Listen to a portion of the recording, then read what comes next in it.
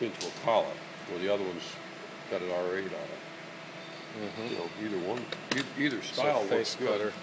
Like I said, whichever holder you buy, get good blades for it, because the blades are what make the difference in how they hold up, obviously.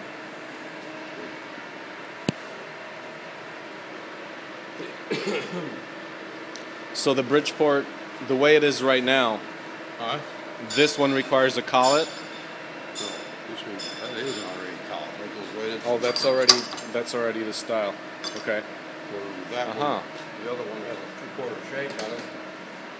Has to be put into a 3/4 holder, like they was 3/4.